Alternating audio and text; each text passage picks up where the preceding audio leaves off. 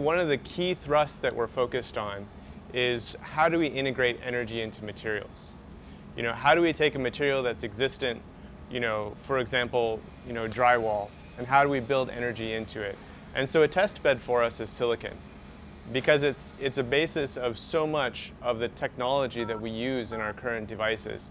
And so if you can take the materials that are already there and build into them, use the real estate to build into it energy storage architectures, now you can think about having energy storage, increased energy storage capability without adding any real estate or any materials to your system. So it makes everything more efficient. And even going into things like electric vehicles, where right now everything is being stored external to the vehicle itself. What if you could actually put energy storage into the casing of the car? And same thing with an aerospace application. What if you could put it into the exterior of the aerospace system?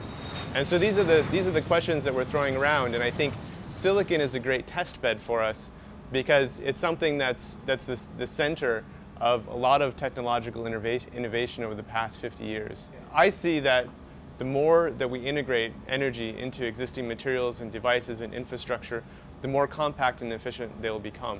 In addition to that, I feel that the future of a sustainable system, or a sustainable energy system, we're talking about distributed energy in the future, etc.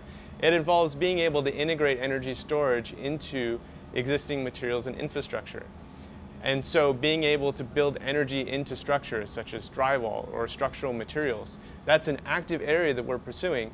And this material system, this porous silicon material system, actually gives us a means to achieve that, which is exciting.